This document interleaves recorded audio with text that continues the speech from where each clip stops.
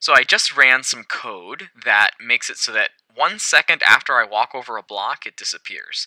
And this is exactly what we need for Spleef, and I will show you that code in just a minute, but I just want you to get a sense for how it works. So basically, any block I touch, 1 second later, it disappears.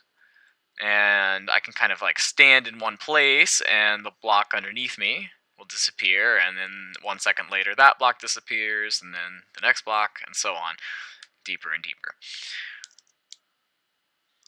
So I think you'll be surprised actually at how simple the code is, and it's really all you need to be playing Spleef. But first, we need an arena. We need somewhere we can play. And although you can do that with a mod, you can have code that builds the whole arena, I'm just going to use World Edit because it's a little bit easier. Maybe in a future video I'll show you how to do it with code. So I just ran pose 1 to set my first position, and I'm going to travel somewhere else where I'm going to run pose 2. And then I'll set every block in between those positions to bedrock.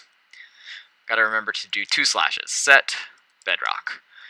And that's going to set a whole bunch of blocks to bedrock. It takes a moment. It looks like nothing happened, but we will see a bedrock platform appear in just a moment.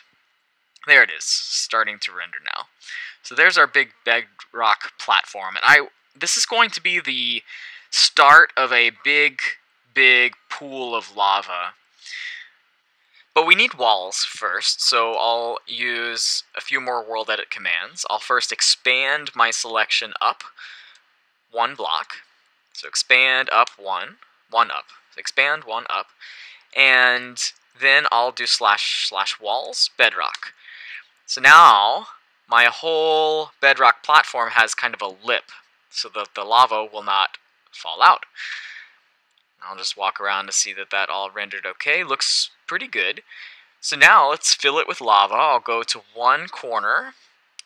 Maybe should I use my wand? Actually, I won't use the wand. I think I will just use pose 1 again. So I'll go right here in the corner. I'll type / pose 1. And then I'm going to go all the way to the other side. I'm going to run all the way across here. I should probably be sprinting.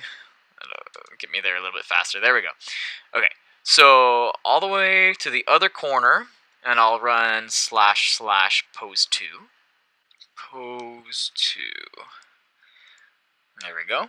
And now that I have the inside selected, I can run / set lava.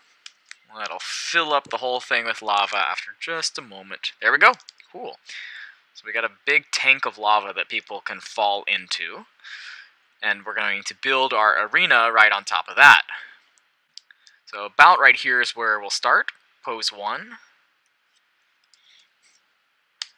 And I'll go almost all the way across, but not quite to the end. Maybe about like right here, I guess. Yeah. And I'll run pose 2. And then I'll set everything in between those positions to be snow. Actually, it needs to be snow block. Let's try that again. Set snow block.